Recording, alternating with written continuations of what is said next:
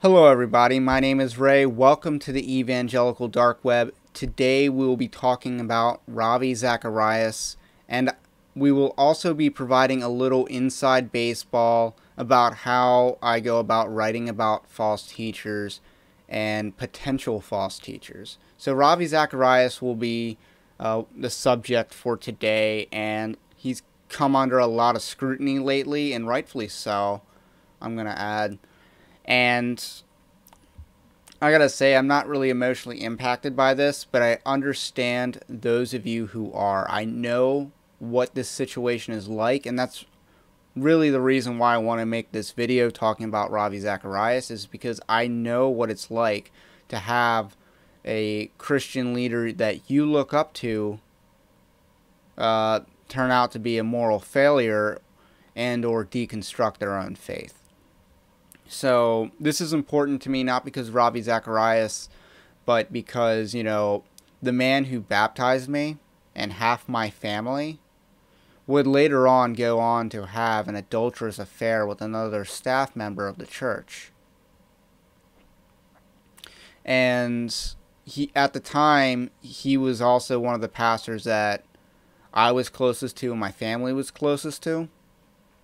So for him to deconstruct and fall into sin, and the last update we have from that situation is his refusal to really just come back from that.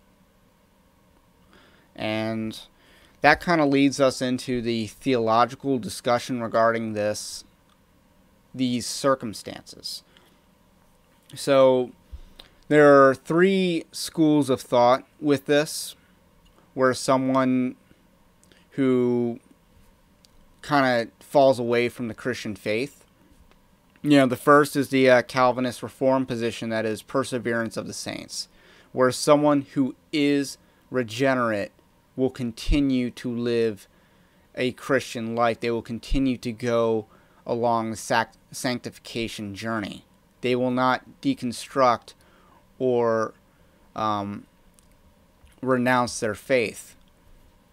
The second position is the Arminian position, which believes that you can lose your salvation if you deconstruct your faith or fall into apostasy.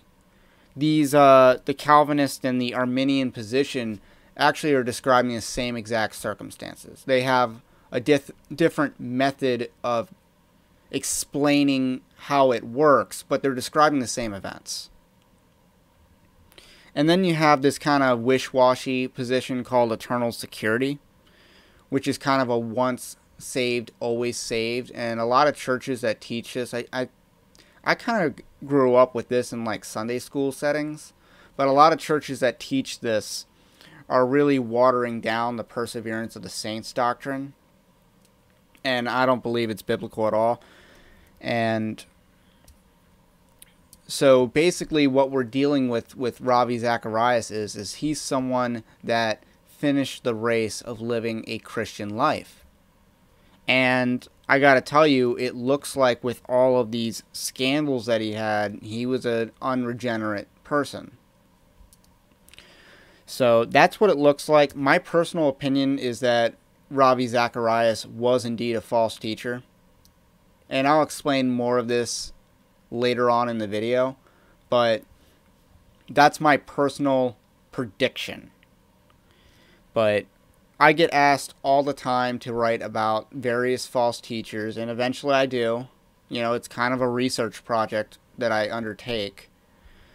And I've been asked multiple times to write about Ravi Zacharias. And this was before all these sex scandals came out. And I guess some people requested it afterwards, and the reason why I didn't really want to do this is because he was dead. And I feel as though writing about a living teacher is more fruitful than writing about someone who's died. However, like I said in the beginning, this issue of fallen heroes is important to me. And I want to use this as an opportunity to instruct believers in doctrine, specifically that the Christian life is a race, and it's a race you must finish. Both the Calvinists and Arminians agree on this principle. They disagree with how it works, but they agree that someone who professes to believe in Christ at one point in their life must continue that faith journey. And I want to use this to kind of motivate you in your Christian faith walk to continue your journey. So now that we've gotten my personal opinion on Ravi Zacharias, let's kind of dive into why someone would think that he was a false teacher before these scandals kind of came up. And there's kind of 4 reasons why. One of them's a sex scandal related, but I'll get to that later. And the first red flag that I see is that Ravi Zacharias interacted with the Mormon church. And that's a pagan church. And I don't see why a Christian apologist who specializes in arguing against atheism, arguing that atheism is a logically untenable position, is lending his resources to a pagan church that is already theistic. I don't see the reason why Ravi Zacharias needs to help a pagan church. So I have an issue with that. And the second red flag, and I labeled the Mormon thing under ecumenicalism. But, a lot of times evangelicals debate, where Catholics are, is it acceptable to preach the gospel with Catholics? And I understand that debate, but I don't think there's any room for debate on the Mormon church whatsoever. So, and then the second issue was homosexuality. And this has less to do with what Ravi Zacharias has preached or said, but more to do with who he has platformed. And one of the teachers that he has platformed is Sam Allberry. Sam Allberry is the founder of Living Out, a ministry that popularizes the term same-sex attraction as distinct from homosexuality. Living Out supports people to identify themselves as gay or same-sex attracted Christians, as opposed to Christians who were formerly homosexual. And Tom Buck of Apologia Ministries, I believe, wrote this about Living Out. Essentially, Living Out teaches that a same-sex attracted individual is fixed in his orientation, and the orientation itself does not need to be mortified. While they admit that acting on the desire would be sin, and the attraction itself is the result of the fall, a church is not biblically inclusive if they tell a Christian who experiences same-sex attraction that they need, or that they should even seek for God to remove that desire. They go so far as to say, attempting to change someone's sexual orientation sends a number of potentially damaging messages. Our sexual orientation is not a sign that we need counseling more than anyone else. While I agree Scripture nowhere promises that Christians will be free from all struggles of sin, it is crystal clear how we should confront our sinful desires. And Tom Buck concludes with Colossians 3:5. And I think it's a red flag that Ravi Zacharias platformed Sam Allberry while he was undermining the Bible's teaching on sexuality, specifically homosexuality. Again, these are 2 red flags that I have pointed out with regards to Ravi Zacharias. I do not think that these 2 red flags alone are enough to prove that he is a false teacher, but the red flags are starting to pile up. And I want to talk about one more thing, and I didn't write about this in my own article on Ravi Zacharias, which I will link in the description below. And that is that Ravi Zacharias has apparently had a history of lying about his resume.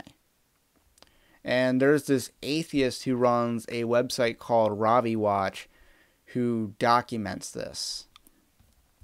And I think that guy's a little obsessed with Ravi Zacharias, but he definitely points out a lot of useful things, such as instances where Ravi Zacharias made up entire academic departments at universities to puff up his resume.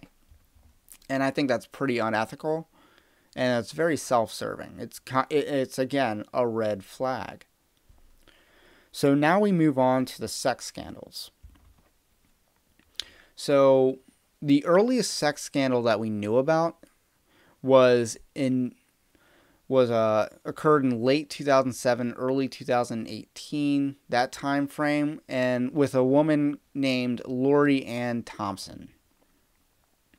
And she's a shady character, and that needs to be made clear. She's a shady character. It does come across as she's trying to use the Me Too movement to kind of go after Ravi Zacharias. It does come off as that type of situation. And in the end, I don't know how to... I can't take a, Occam's razor and determine definitively what goes on or what happened in this situation, but I have an estimate. But let's just read... This was the Christian Post on the situation in 2017 when the allegations first surfaced. The apologist released a statement saying that he did not elicit any photos or messages and clearly instructed her to stop contacting me in any form. I'll block her messages. He maintained that he never engaged in any inappropriate behavior of any kind during his marriage with his wife, or to his wife, Margie. In Zacharias' lawsuit against the Thompsons, he claimed that Lori Ann had coaxed him into an illicit online affair and that the Canadian couple was attempting to extort money. So despite the fact that Ravi Zacharias first started out claiming that these accusations were baseless, he would really get the legal hounds involved in this, and I think he would have actually go on to file a RICO lawsuit against the Thompsons. And he has a lot more resources than the Thompsons. He can, he has a deeper war chest to fund lawyers against the Thompsons. However, there's a settlement. So, and then we also got to look out, Ravi Zacharias is on the record in text messages threatening suicide in order to prevent Thompson from confessing their involvement in a sexting affair to her husband. These are text messages that showed what Ravi Zacharias was doing with this situation. Ultimately, the changing defense of Ravi Zacharias is troubling, but Lori Ann Thompson appears in no way to be as a victim, as she is a willing participant in all that went on. So, like I said, it's hard to estimate what went on in this situation, but here is my official estimation, is that Ravi Zacharias was lured into a honeypot scheme. And if you recall, the honeypot is what the Robert Jeffress Jr. of Liberty University, his pool boy was having an affair with a wife, and they got lured into some sort of honeypot thing, blackmail scheme with that guy. It's kind of the same thing. And the point of emphasis I want to make is that innocent people do not end up in honeypot situations.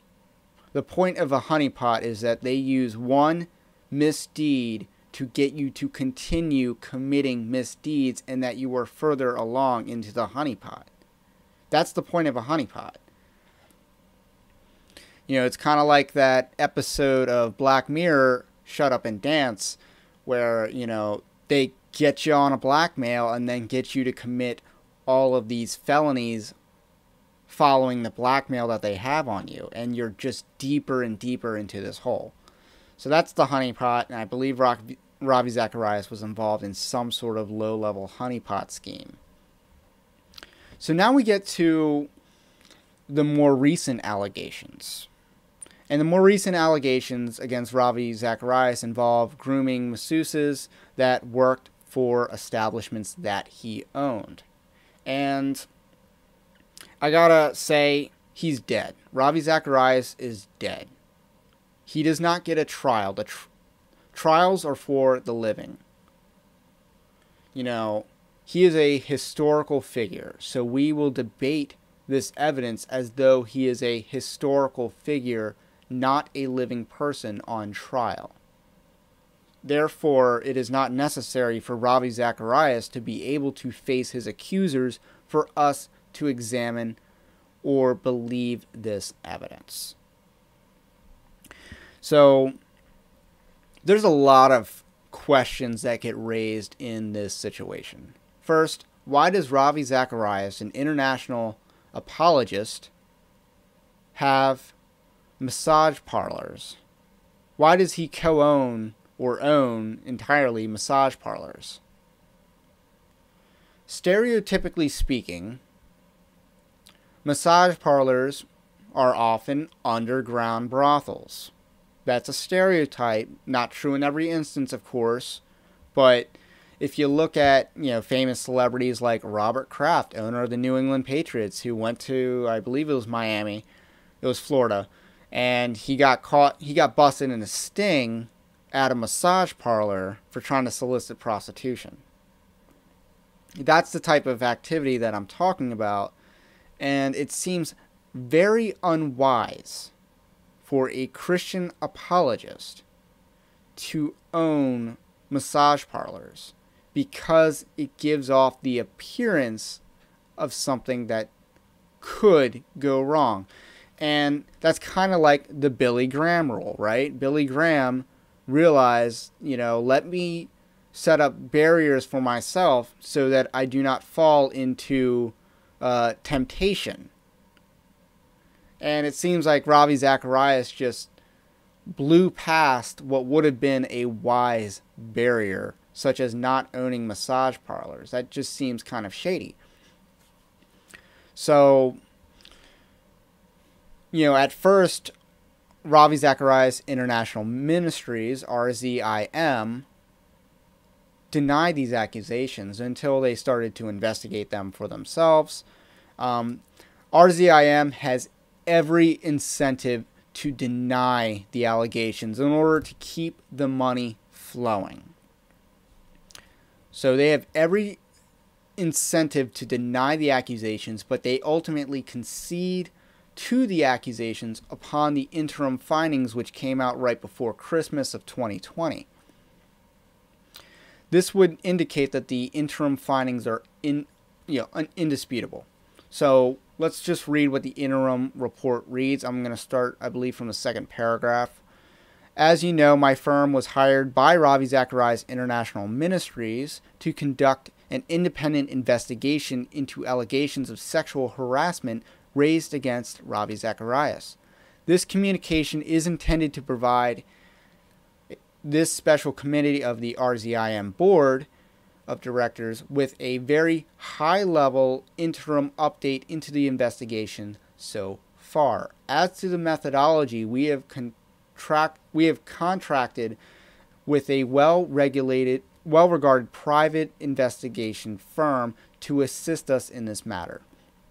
Over the past several weeks, our investigation team has interviewed dozens of witnesses whose identities will remain known only to the Miller investigation team, as well as as agreed to by the RZIM board of directors, including many massage therapists who treated Mr. Zacharias. Some of the therapists with whom we spoke worked at the Touch of Eden and Jivian Wellness Spas mentioned in the September 29th, 2020 Christianity Today article, and others provided treatments to Mr. Zacharias at different points in time. In addition to witness interviews, we have reviewed numerous documents and electronic devices used by Mr. Zacharias over the years. As to the scope, we were hired specifically to investigate sexual harassment alleged to have occurred at the Touch of Eden and Jivian Wellness Spas roughly a decade ago. However, we were given broad discretion and authority to follow leads into other sexual misconduct that might arise, and that is exactly what we have done at this time. We are not disclosing any specific conduct. We are investigating beyond the spa allegations, but the full breadth of our investigation will be addressed in our final report. While some of the massage therapists we have tried to interview are not willing to share their experience with us, many have spoken candidly and with great detail. Combining those interviews with our review of documents and electronic data, we have found significant, credible evidence that Mr. Zacharias engaged in sexual misconduct over the course of many years. Some of that misconduct is consistent with and corroborative of that which is reported in the news recently. And some of the conduct we have uncovered is more serious. Our investigation is ongoing and we continue to pursue leads. That's the excerpt that I pulled in my own article on Ravi Zacharias from the interim report. And the interim report is damning evidence, is how I think about it. It appears that the private investigation into Ravi Zacharias, initially focused on the spas and the massage parlors. And it appears that they released this interim report because they are pursuing additional leads and they have broadened the scope of their investigation, but they're providing an interim report of their findings for the initial scope of their investigation, and that is Ravi Zacharias treating his employees like prostitutes. So, like I said, why did he own multiple spas in the first place? That seems like an odd addition to his portfolio. And that's what it comes across as. He was trying to make prostitutes out of his employees. So that's what Ravi Zacharias is accused of doing, and that's really bad. And I don't know if this is true or not. However, it is worth speculating whether he used like the immigration system regarding H-1B visas, I think they're called. But a lot of hotels and cruise ships use a certain visa program which gives a lot of leverage to the employer. And I don't know whether Ravi Zacharias abused that visa program, the immigration status of his employees. That's possible. I'm just throwing that out there as a possibility of what else he may have done.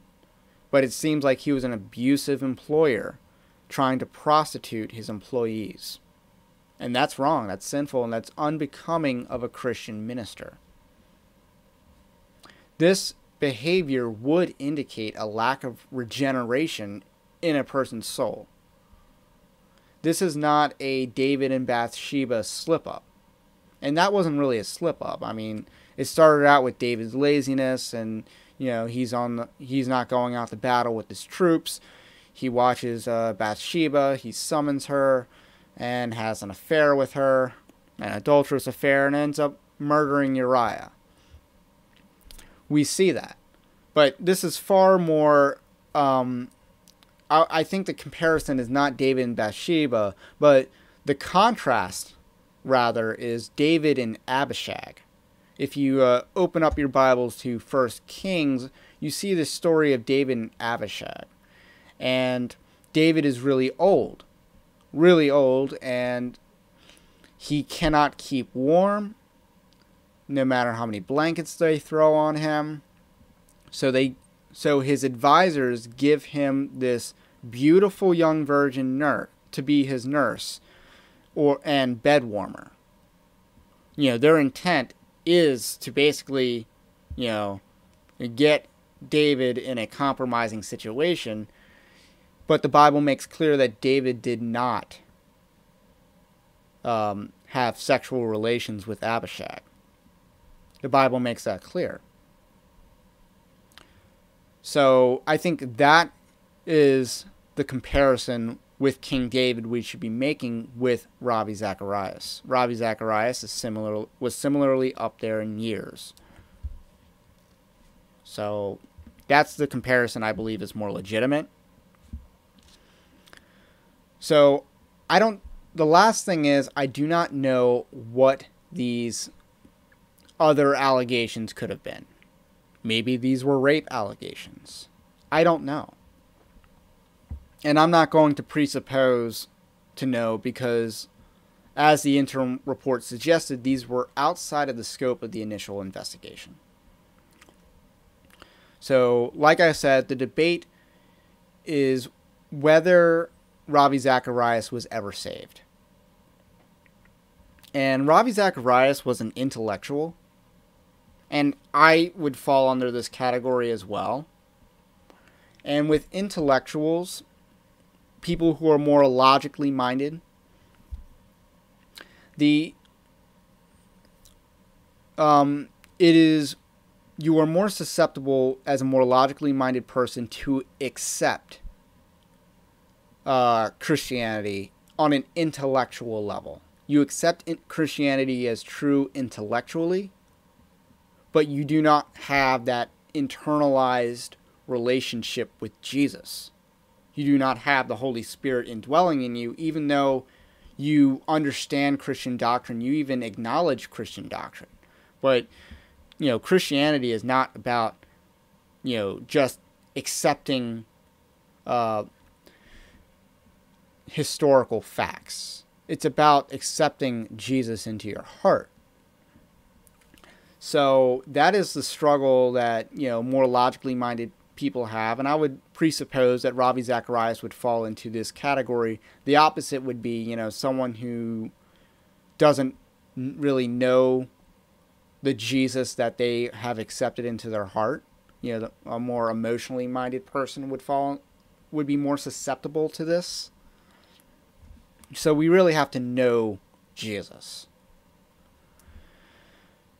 And, Ravi Zacharias, toured the world debating atheism. He proclaimed theism. However, he might not have internally accepted Jesus and the Holy Spirit in his life. And I think that's very possible. There's a lot to say in Scripture about this type of thing.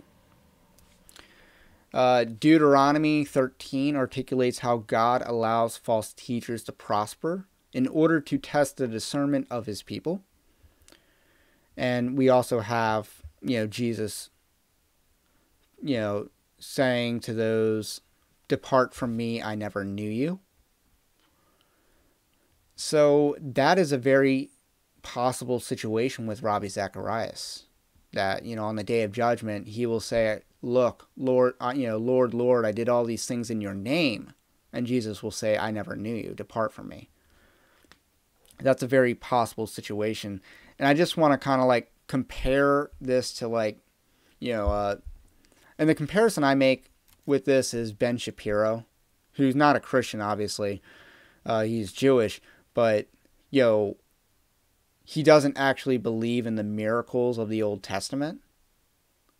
And he said this on a podcast with Joe Rogan. He kind of articulate that, we're not really a people that believe in miracles. And would, explain a strong east wind as this, what really made the parting of the Red Sea happen, as opposed to, God's direct intervention. That type of thing, which, again, that's like theological liberalism. But, he's the type of person that is theologically liberal but still upholds the traditions. And I think that's kind of where Ravi Zacharias kind of falls on this. He intellectually acknowledged God, acknowledged the usefulness, the utility of theism, but ultimately was probably not someone who believed. That's my opinion on who Ravi Zacharias is on a teacher, or who he is as a teacher. Now, I have like a rating system, and a category 3 is not a false teacher. As you see, my verdict is it is very possible that Ravi Zacharias did not finish the race. Meaning it's very possible that he was a false teacher all along. That he was unregenerate, but like I said, very articulate at arguing the utility of theism. However, because we do not have the full report of all his potential misdeeds, I hesitate to say that he was a false teacher in my own writing. Like, personally, I think it is true. That's my prediction if I were to put money on this. But I cannot prove it beyond a reasonable doubt. And the reasonable doubt is that we have not received the full report of all the evidence. And that report is coming hopefully soon. But that is my hesitation with declaring that Ravi Zacharias is a false teacher. So, this is the Evangelical Dark Web. This is a little bit of a longer form than what I usually do on my videos, but it's necessary to explore the topic of Ravi Zacharias. I know a lot of people were deeply saddened when these allegations were revealed, and more so when these allegations were conceded by RZIM. So, I'm here for you. I want to help you go through this because I've been through this before. And I also want to use this, like I said, to glorify God and to use this as a lesson to motivate you in your own faith journey. So at Evangelical Dark Web, we write about false teachers or potential false teachers. Not everyone that I've ever written about is a false teacher. If I can't prove that they are, I will say that I cannot prove that they are. And with Ravi Zacharias, I have one last strain of reasonable doubt that he's not. And that is that these reports have not come out yet. So if you want to request someone for me to write about, I will put that link in the description below. If you want to see the answered requests that I've written, I will also link that in the description below. Evangelical Dark Web is a discernment ministry that specializes in combating 3 specific false gospels: the social justice gospel, the prosperity gospel, and the popularity gospel. And that is what we do. And in that, we write about false teachers. And a lot of people asked me to write about Ravi Zacharias. I said no until this type of situation came up, and I kind of felt compelled to. Because usually I go and I select the person with the most requests. But that wasn't really the case with the Ravi Zacharias. I really felt strongly about talking about this subject. So, my name is Ray. This is the Evangelical Dark Web. If you like this content, do subscribe. And I also ask that you share this video, because YouTube algorithms will not help an independent Christian content creator like myself get ahead of these algorithms.